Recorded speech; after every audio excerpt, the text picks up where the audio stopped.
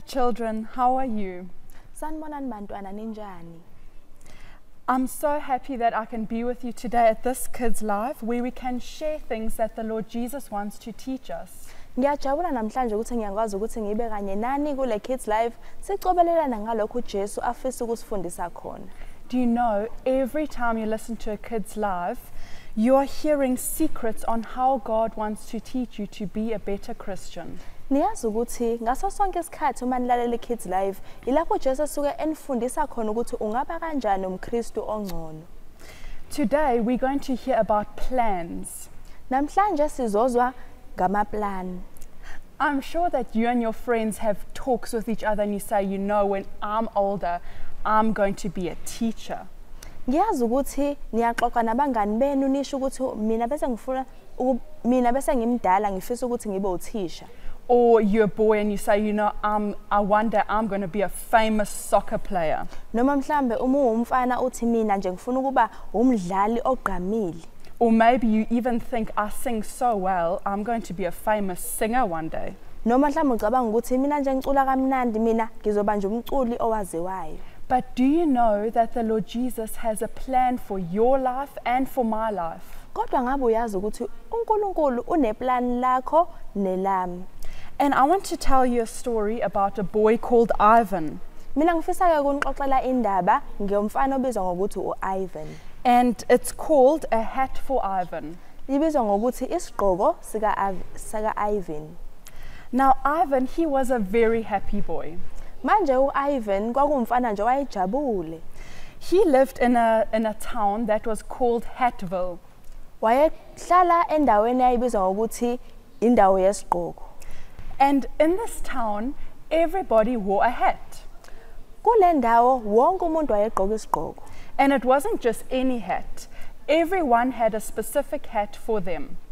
Kodwa kwangasona nje noma isiphi isigqoko, umuntu nomuntu wayenesigqoko esithila esigqoka. So a doctor wore a doctor's hat. Udokotela wayegqoka isigqoko sadokotela. A farmer wore a farmer's hat. Umlimi wayegqoka isigqoko somlimi. And the cook would wear a cook's hat. Owayepheka wayegqoka isigqoko sokupheka. And the best thing was for Ivan that his father was the hat maker. Into eyimnandi ke ngoIvan ukuthi ubaba wakhe uyena wayenza igqoko. And Ivan loved to watch his father how he'd make a hat for each person. UIvan wayethanda ukubuka ubaba wakhe ebona enzela umuntu nomuntu isigqoko sakhe. And his father would have all his tools in his workshop, and Ivan would watch him how he would sew everything onto the people's hats. Ubaba wakhe wayenazo zonke izinto zokwenza isigqoko lapha ayenzela khona igqoko zakhe, ambuke futhi ethunga leso naleso sigqoko ayesenza. And because Ivan's dad was the hat maker, Ivan was so proud that his father was the hat maker. Manje njengoba ubaba kaIvan kwakuyena owayenza igqoko, uIvan wayengave nje egqaja ukuthi ubaba wakhe wenza igqoko. And what made it even better was that every girl and boy in this town, when they were 10 years old, then they could also have their own hat. Okwakwenza kube mnandi kakhulu ukuthi yonke intombazane nomfana owayehlala kule ndawo uma nje esefika eminyakeni eyishumi wayethola isigqoko sakhe.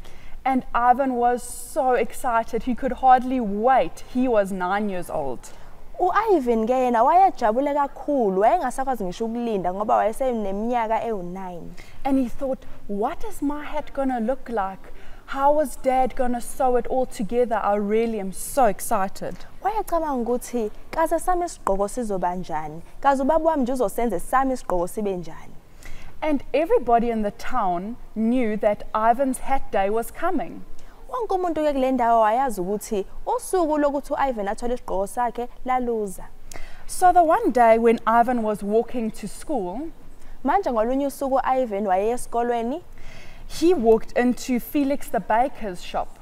Wahamba waya ku Felix lapha ebhakela khona. And he'd go past there every morning and he'd smell all the delicious goodies that Felix was making. Wayedlula lapho yonke imihla ehlelezwa leliphunga limnandi lokubhaka uFelix ayelenza. And the one day as he walked into his bakery, he said, "Come in, Ivan, I have a surprise for you." Ngolunye usuku wayedlula lapho uFelix wathi, "Ngena Ivan, khona ngifuna ukukunika khona." And Ivan got excited. He thought, ooh, is he going to give me a donut or a cookie? U-Ivan wajabula wathi ngaze uzonginika mhlawumbe uzonginika ikhekhe. But the baker announced, I have a hat for you. Kodwa umbhaki wathi mina nginasigqoko sakho. And Ivan was very surprised U-Ivan waqala wamangala because he thought his father was the hat maker. ngoba wayecabanga ukuthi ubaba wakhe nje wayenza igqoko. But because he didn't want to hurt his friend's feelings, he said, thank you, Mr. Felix. Kodwa ngoba wayengafuni ukuthi amdabukise umngani wakhe wase wathi ngiyabonga Mr. Felix. But when Ivan put this hat on, it was so big, it didn't only fall over his eyes, but over his whole face. Kodwa ngalesikhathi u-Ivan ezama ukuthi afake lesigqoko sasisikhulu singamneli sangena nje ikhanda lonke. And the baker said, don't worry, you're going to grow into it. Umbhaki wathi hayi ungakhathazeki usazokhula naso. But as Ivan walked out the door, he bumped into the door frame and fell over backwards. Kodwa ngalesikhathi u-Ivan ethi uyazama ukuthi uphume emnyango wavele washayiseka emnyango wawa. Ivan wasn't sure what to do. U-Ivan wayenganasi isiqiniseko ukuthi kufanele enze njani. But he thought, okay, let me just carry on walking to school. Kodwa wathi hayi okungcono ngivele ngiqhubeke ngiye esikolweni. And as he was walking to school, he walked past another place. Ngalesikhathi esaya esikolweni waphinde futhi wadlula kwenye indawo. And this was Miss Anita's music studio. Leyo ndawo kwakuyi Miss Anita's lapho ababedlala khona umculo. And as Ivan walked into the door, Miss Anita looked around and said, who's that? Ngalesikhathi u-Ivan engena emnyango, uMiss Anita wambuka wathi ubani lo? And he mumbled from under the big hat that was over his big head, it's me, Ivan. Wase wakhuluma ngaphansi kwalesigqoko ayesigqokile esikhulu wathi imini u-Ivan. And Miss Anita laughed and she said, what are you wearing? uMiss Anita wase wahleka wathi yini manje lo igqokile? She said, no, this is not the hat for you. I'll give you another one. And she put another big hat on Ivan's head. uMiss Anita wathi ayi lesigqoko sigqokile akusona sakho mina ngizokunika isigqoko esi-right wase wamfaka ekhanda lakhe isigqoko. And Ivan thought, that's funny. Miss Anita's a music teacher. She's not a hat maker. Bese wathi ayi ngeke lokho akujwayelekile ngoba phela uMiss Anita umuntu womculo nje. And this big hat was hanging over Ivan's face and it was tingling all these bells that were on the hat. Lesi sigqoko sasesikhulu naso sigcwele ekhanda la Ivan kukhona neinsimbi ezayikhala kusona. And he thought, okay, well, I have to carry on going to school. Wase wacabanga ukuthi hayi kodwa phela fanele ngiqhubeke ngiye esikolweni. So he had one hat in this hand and Miss Anita's hat on his head. Wayenele lesigqoko sombhaki ngapha esandleni sakhe ekhanda khona isigqoko saMiss Anita. And as he was walking down the road, here came a big voice. Ivan, what is that on your head? Esahamba emgwaqeni kwaba khona izwi elikhulu lithi Ivan yini manje lo igqokile? And now it was Mr. Bruno, the firefighter. Manje kwase ku Mr. Bruno okwakumuntu wayezicisha mlilo. And he laughed and he said, that is not the hat for you which Miss Anita gave you. Here's another hat. Naye wase wahleka wathi hayi ngeke lesigqoko sinikwe Miss Anita asikho right mina nase sakho. So now Ivan had 3 hats and this other hat was so big he was falling over. Manje u-Ivan waseneyigqoko ezintathu zonke legqoko zinkulu zimsinda. And Mr. Bruno was so happy. He said, yes, this is the hat that is perfect for you. Mr. Bruno ke wayejabulele ethi yisona ke lesi sigqoko esikufanele. And he said, you'll get used to it. I also did. Wase wathi hayi uzokujwayela nami kwafanele ukuthi ngisijwayele. But Ivan thought, it's so heavy. How on earth am I going to wear this? U-Ivan wase wacabanga ukuthi kodwa siyesinda ngizosigqoka kanjani lesigqoko. And as confused and worried as he was, he carried on walking to school. Edideke njalo waqhubeka waye esikolweni. But at school, it was a disaster. Esikolweni ke kwakuyisiphithiphithi.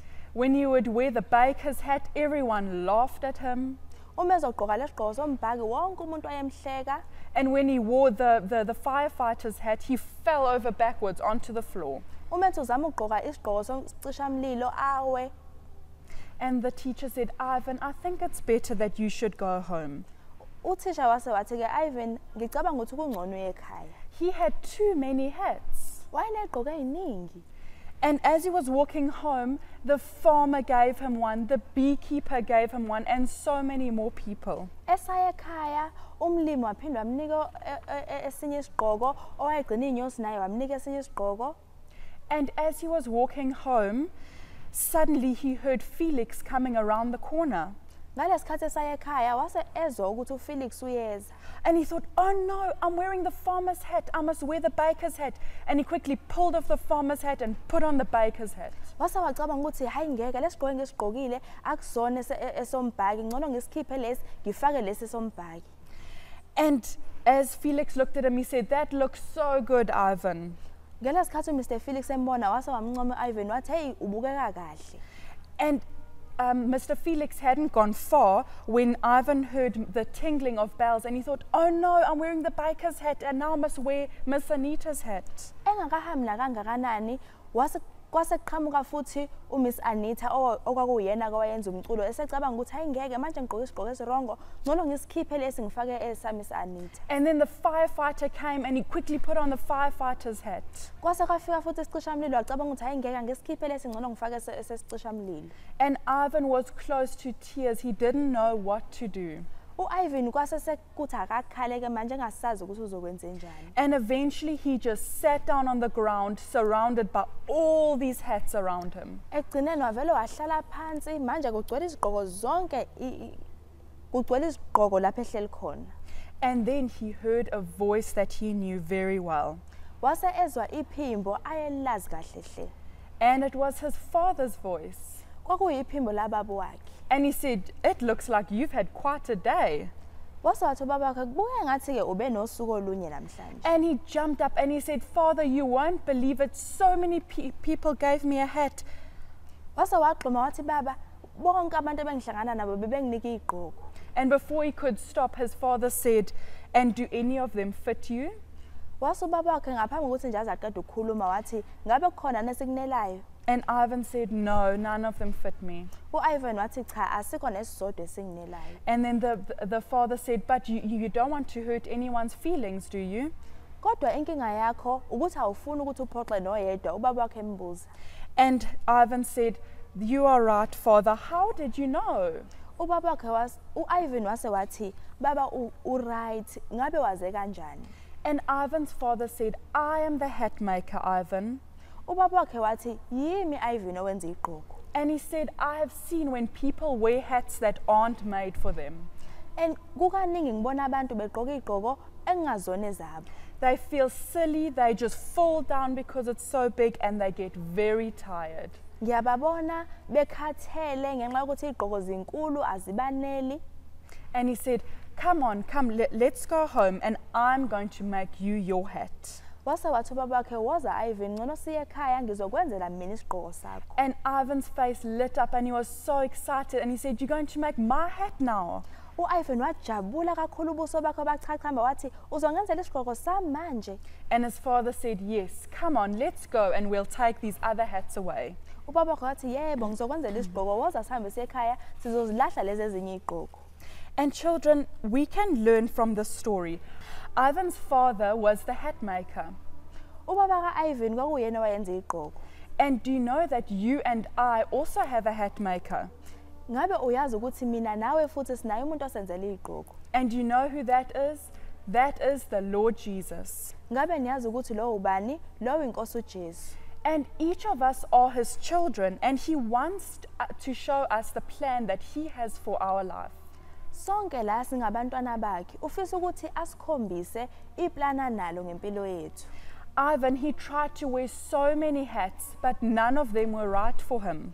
Ivan wazama ukuthi agqoke zonke igqoko ezazikhona kodwa asikho esasimlungele yena. And remember, we read every time someone came past, he pulled off the one hat and put on the other one because he was trying to impress them, to show them, oh, I'm wearing your hat.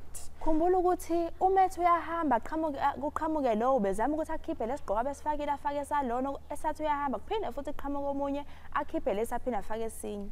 And so each and every one of us, we won't have the same plan for our life. Ngakho ilowo nalowo asikwazi ukuthi sibe neplan elifanayo.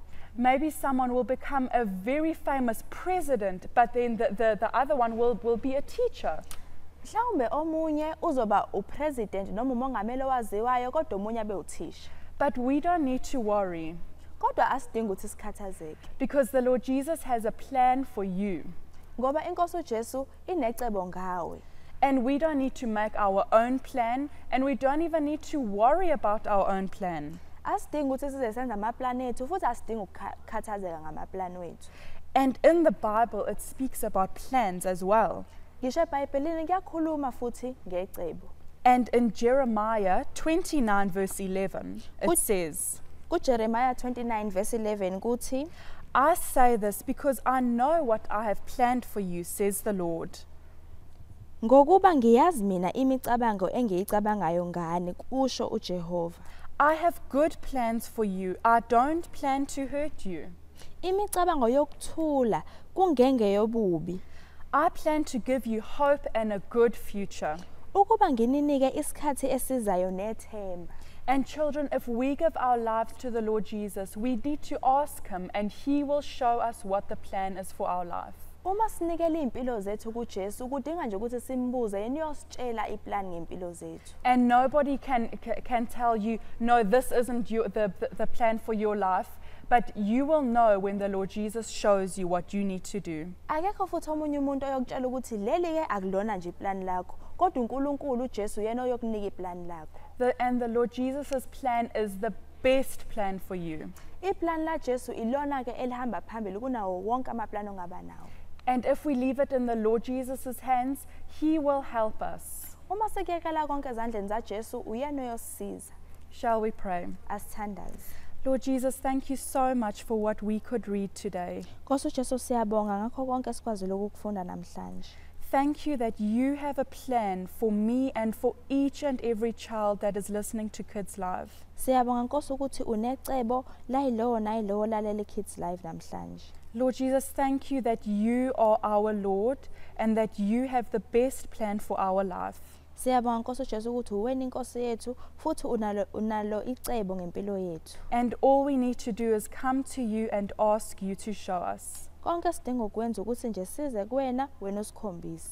Lord, thank you so much that we can have KidsLive, that we can learn all these different lessons. Siyabonga Nkosi uJesu ukuthi siyakwazi ukuthi sibe neKidsLive, sikwazi ukufunda zonke le imfundiso abasifundisa zona. And please be with each child, Lord Jesus. Show them what you want them to do and help us to always be a shining light for you. Siyacela Nkosi uJesu ukuthi ube kanye nalowo mntwana usize ukuthi futhi sibe ukukhanya kwakho. Thank you that we have you and we ask this all in your name. Siyabonga ukuthi sinawe futhi sicela konke lokho ekuthembeni igama lakho. Amen. Amen.